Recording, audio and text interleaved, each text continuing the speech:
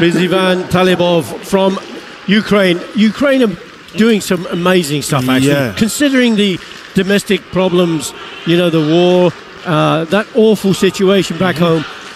They've been traveling, the sports teams from Ukraine have been traveling. They've been competing in the Karate One Premier League, Gilles, haven't they? And here we are seeing them in the middle bouts in the European Championships.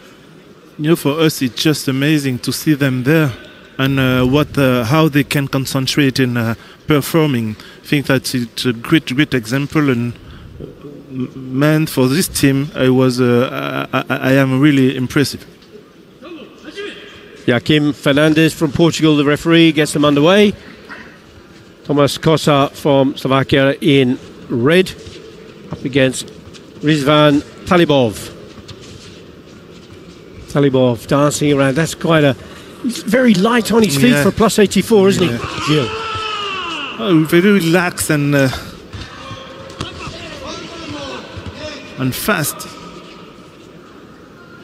He's tall with long levers. Legs and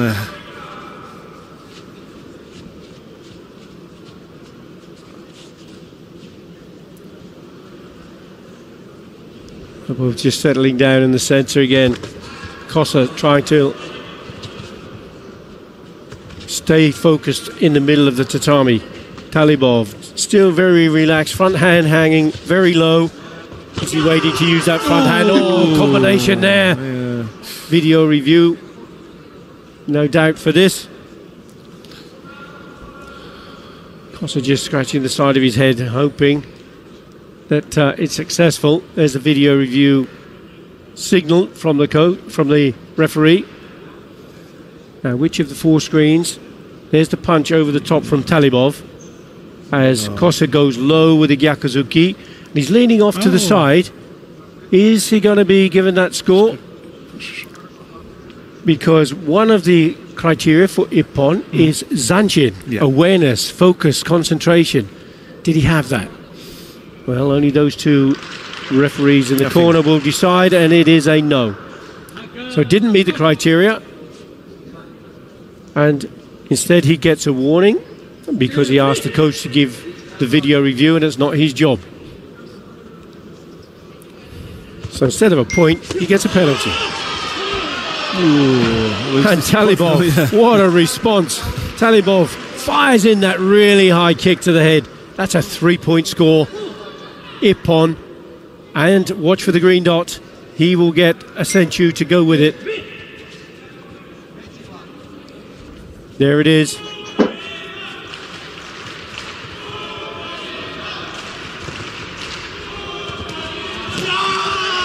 Again, he tries the high kick, but this time it was KOSA who put in the punch just before that. He gets a point. He's on a Yuko score now. Has to be careful of those long legs from Talibov, doesn't he, Gilles? You know, this kind of athlete are very, you know, you never know when the kick is coming, and for the opponent, it's really dangerous to leave this kind of fight, because you can just concentrate on his punches, and after, when you don't waiting for it, you have his kick on your face. And he's so supple, isn't he? He's able. Look at that Uramoash, the hooking kick there. Perfect technique. Didn't meet the target, of course, but just an example of how flexible he is, and how high he chambers that knee position.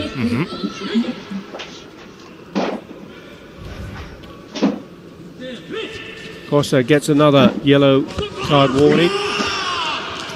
That seems to be the tactic that Talibov is using. He fires in the front hand and then throws up that roundhouse kick afterwards. It almost comes in behind, and KOSA is not able to see it coming.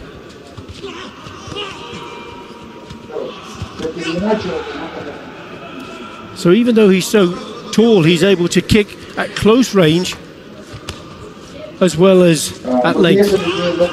Goes for a kick to the body. He's really complete with his punches, his legs. He has the full range, doesn't he? Yeah. And he doesn't always go to the head. He just tried a kick to the body. what I was watching is not, because I think he touched with his knee and he blocks the. So did the kick go in under the arm or did it go on the arm? If it was blocked by the back arm of KOSA, then it may not. It wouldn't be given as a score. If it went under the guard, then it could be. So the reason, as you quite rightly say, Gilles, was because the arm blocked it. Yeah. And to be fair to the coaches, they can't always see that, can they? It's all about angles. There again, that hooking kick from Talibov. And again, it goes up. He throws his kick out so easily. It's just like his arm, isn't it? It's effortless.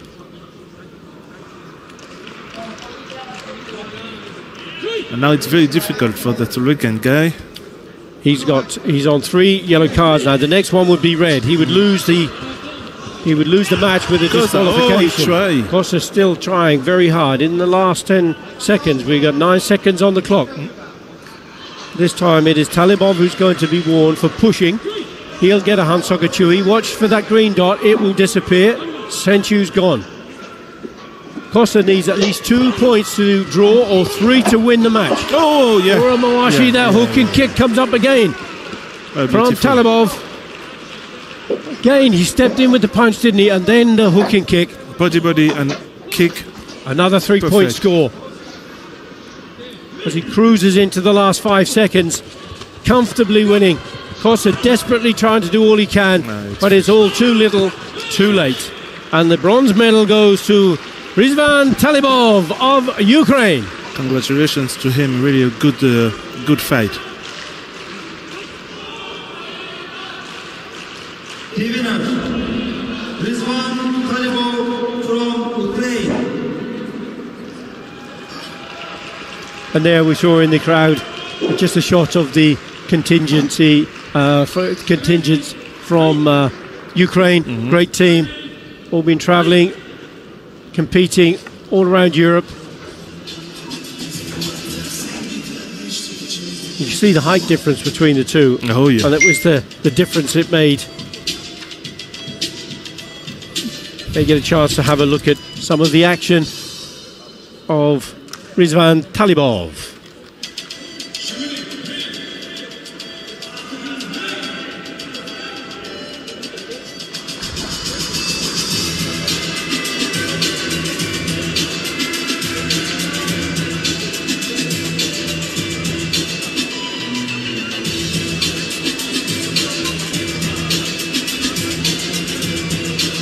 Oh, yeah.